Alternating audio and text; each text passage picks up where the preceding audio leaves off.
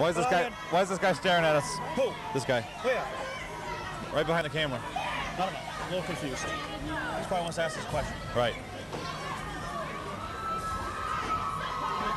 Probably wants a copy of the tape. There you have it. Hope we didn't say anything derogatory. Who? Me. Well, Never. Never. You always do. Well, after 3 exciting periods, it looked like the Highlanders, from a physical standpoint and endurance standpoint, outlasted Cambridge, Bob. Other than that last scrum in front of Redden. No. However, yeah, we're on right now. Yeah, Cambridge's best period was the first. Right. Absolutely. They came out strong. They scored the first goal.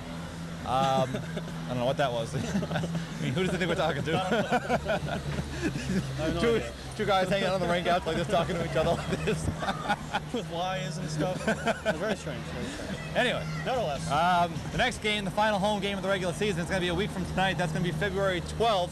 I believe it's an 8 o'clock face-off time, Bob. Yes. Thank you very much. 8 o'clock. 8 o'clock. That's a senior day game. Against Revere. You can definitely do it. I'm still not sure if I can because of my work schedule, but... I will be here. Yeah. You heard it here.